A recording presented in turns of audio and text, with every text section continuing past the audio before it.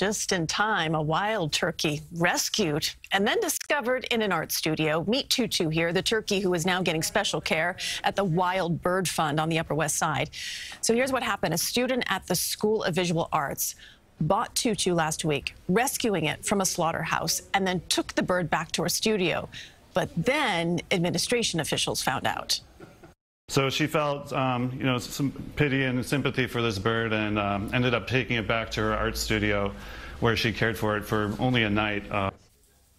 So the turkey is now recovering from some minor scrapes on its wings and bruises to its feet, and it will stay at the Wild Bird Fund until all the wounds heal. Then it will head to a farm sanctuary. It was all worth it in the end. Yes.